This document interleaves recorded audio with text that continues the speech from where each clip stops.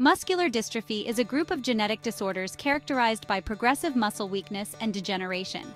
These conditions are caused by mutations in genes responsible for muscle function.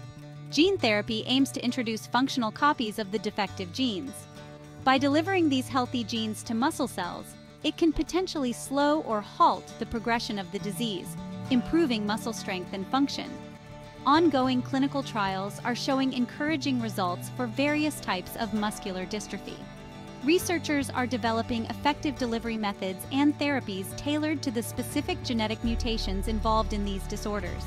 These promising advancements offer hope for patients with muscular dystrophy, providing a potential path to better treatments and improved quality of life.